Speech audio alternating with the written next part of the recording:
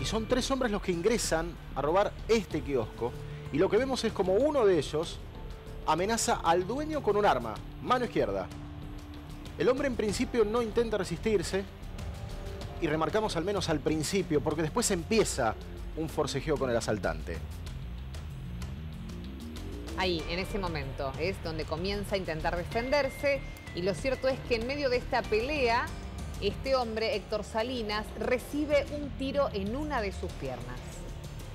Afortunadamente, llegan a rescatarlo, lo trasladan al hospital y se encuentra fuera de peligro, pero el kiosco estaba en absoluto desorden. Como lo estamos viendo aquí,